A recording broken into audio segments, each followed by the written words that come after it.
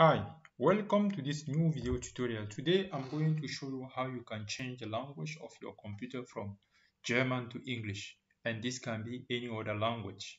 So you don't have to make a new operating system installations. Instead, we can use the existing options that are there available and just add a new language. Log out or reboot our computer and all is done. So without a further ado, let's get started. What you have to do is to go here, click here on the start, then go here to settings, Einstellungen. Then under Einstellungen here, you are going to scroll down to Zeit und Sprache. Then under these options here, we go to Sprache. And the first time that you are making this in this one will not be there. These options this language English will not be there, only German will be there.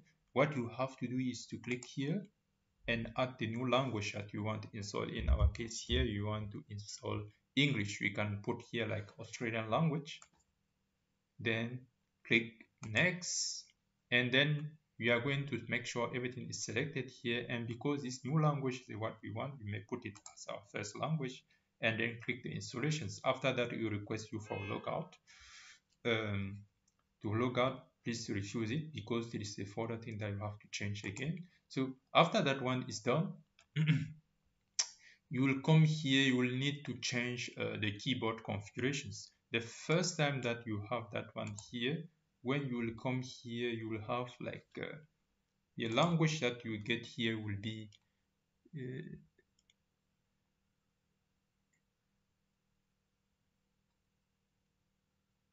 it will be in Kuwaiti US. So this is the keyboard that will get there. So this one will not be there. So if you keep with this keyboard configuration with English interface, then you are going to have problem because whenever you go into your keyboard is right now is let do I put it out. Let's say your keyboard configuration is Quetzal. Quetzal mean that this first letter here you have this is a difference here. With German you have here will be Z, but English it will be Y. So if you click, you keep it as it is. When you click here, you get Y, and when you click here, you have Z.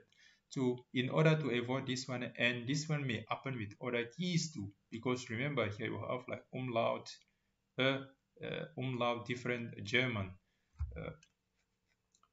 special characters. So in order to avoid this one, change the language keyboard configurations. So what you have here, you have to install German, and to install German here, we are going to scroll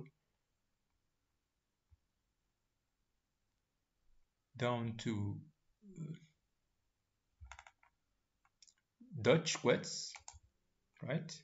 And then this one we can remove it, we don't need that, and keep this one.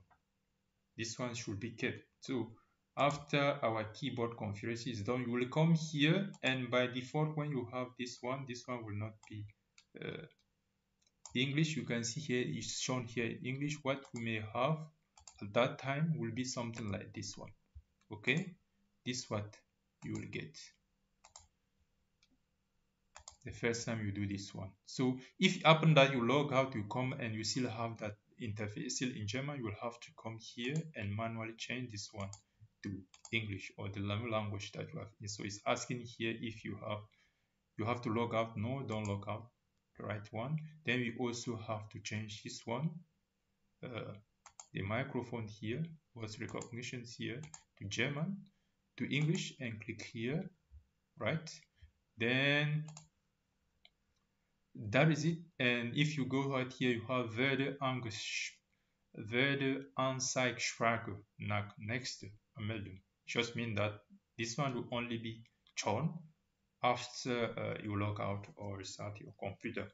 So that's it.